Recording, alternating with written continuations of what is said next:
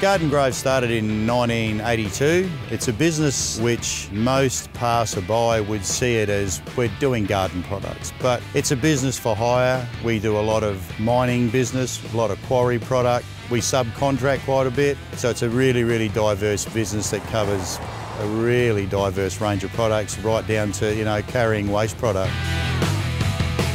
We've probably got about 120 trucks, and the fleet's relatively diverse. Mini trucks for certain jobs, bigger trucks for medium jobs. And because we do such a broad range of products, types and styles, we've got such a broad range of trucks: American, European and Japanese product.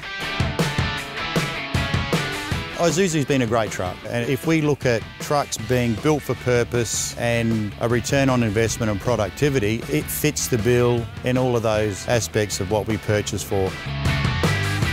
The trucks are reliable, the drivers like them, and we get a really, really good long life cycle out of the Isuzu product, which is great for our business. The times that they do come in with a problem, we forget how old they are. We've got an issue, but then we look at the age and the mileage of the truck and you go, wow. More recently, we've had probably more expansion within our business, and an opportunity arose for a couple of cab-over trucks to do contract work around Adelaide with sand cartage. We looked at which way we were going to go. Normally, we probably would have gone for a small cab-over back into the European range, but we've had a look at the run that we've had with Isuzu, and it's been really, really good.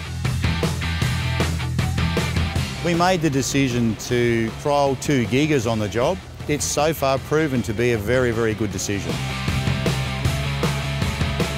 The biggest accolade of any truck is the driver's acceptance of it.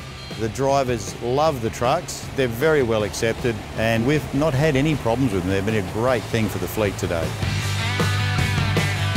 We would always consider Isuzu. It's probably the leading brand for our buying decision when we look at our mini or our tandem fleet. But, with the run that we've had from the Gigas, there's no doubt that we'll be looking, very, very closely to Isuzu again in the future for some other operations that we're currently looking at, yes.